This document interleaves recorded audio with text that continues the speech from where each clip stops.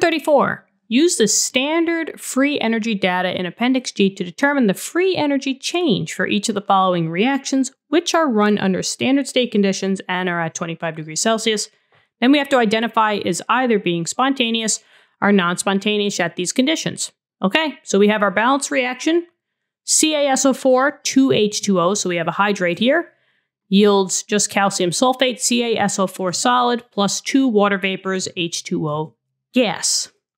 Now we want to find that free energy change. Remember, free energy change is a delta G, right? The change is always a delta value, and free energy gives free energy. That's the G. Now, since we're using standard values, we're going in the back of a textbook, we're searching for delta G notch. Anytime that you see that notch in the upper right-hand corner, that just means that it's standard, and that we're taking values from the back of a textbook. And that's what I did. I went in the back of the textbook to find out what the delta G values for each component is. Now, what are we going to do with these delta G values? Well, there's an easy formula to find the whole free energy change. It's this formula right here. It's right there, right? Delta G for the whole entire reaction, RxN is reaction, equals to the sum, which is just addition, right? So it's the sum of your delta G of your products minus the sum of the delta G of your reactants. Now, are these values going to be the same or are they going to be different? Well, that goes by the balanced equation, specifically the coefficients in front of your components. Now, for the CaSO4 2H2Os, there is only one of them.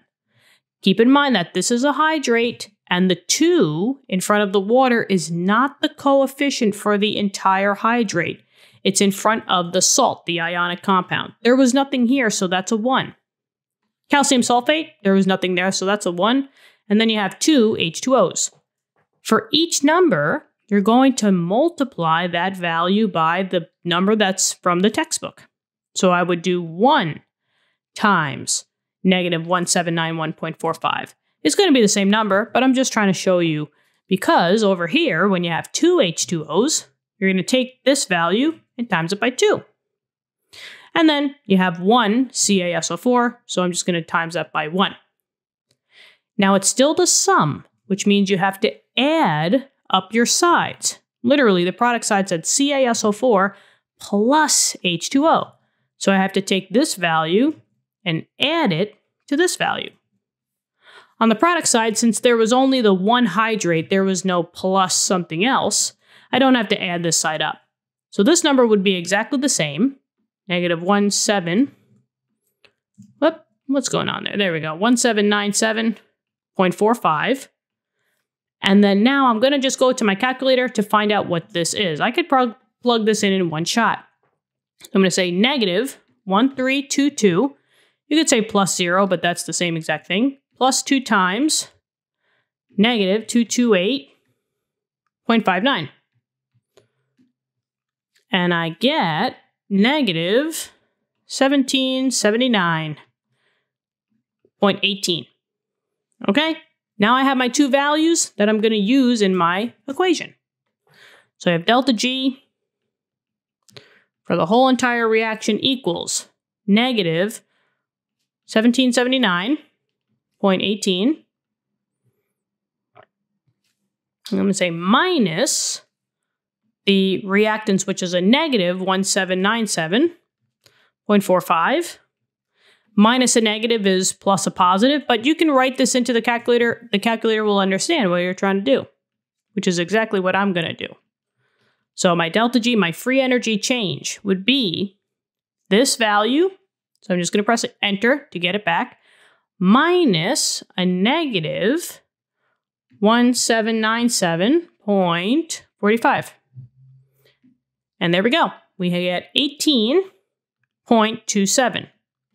The units for your free energy change is in kilojoules because you're taking your delta G formation, kilojoule per mole, and you're timesing it by those numbers in the front, the coefficients.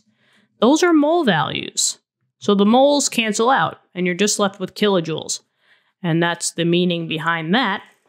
So that's the delta G value, 18.27 kilojoules. And now we just have to make sure that we are good with sig figs. This is to the hundredths place. This one is only to the tenths place, and this is to the hundredths place. Your answer, since we're just subtracting and adding, right, just adding and subtracting, has to be to just the tenths place, because I see that one of my numbers is just to the tenths place. So 0.27, this rounds up to a 3. So it'd be 18.3. Now we just have to find out, is this spontaneous or non-spontaneous? Well, that's this information down here. Anytime you have a delta G of less than 0, aka a negative value, your reaction is going to be spontaneous, which means that it doesn't need any additional extra energy to produce your product. It's just going to go. But on the flip side, if your delta G is greater than 0, aka a positive, that means that it's non-spontaneous. It needs that extra push from an outside external source to get it going. In this case, it's just 18.3, so that's a positive value. So positive means it needs that extra push. This is non-spontaneous. And now we are done with our question. So I'll box that off. There we go. And we're good. What do you think? Thank you so much for tuning in. I really hope this helped. Let me know in the comments. Subscribe to the channel. And I hope you guys are having a great day. Keep studying hard. I'll talk to you soon. Bye-bye.